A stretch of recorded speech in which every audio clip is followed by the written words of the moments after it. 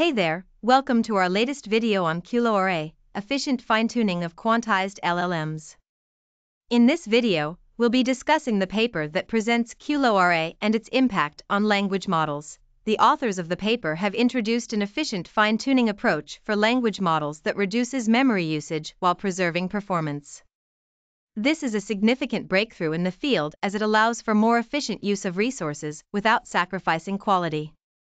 One interesting aspect of this research is the best model family named Guanaco, which outperforms all previous openly released models on the Vicuna benchmark. The authors have also made all their models and code available, including CUDA kernels for 4-bit training. Now let's dive into some comments from experts in the field who are discussing how open-source models like these could potentially impact the market. Some argue that open-source models can democratize access to high-quality language processing tools, making them accessible to everyone regardless of their financial status or location.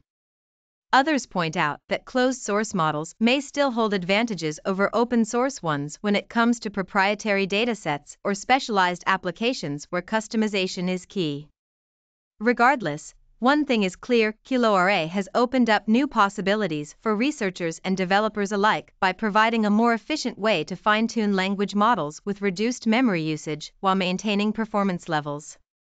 So what do you think about QLoRA? Do you believe it will revolutionize how we approach language modeling? Let us know your thoughts in the comments below. And don't forget to hit subscribe so you never miss any updates from us.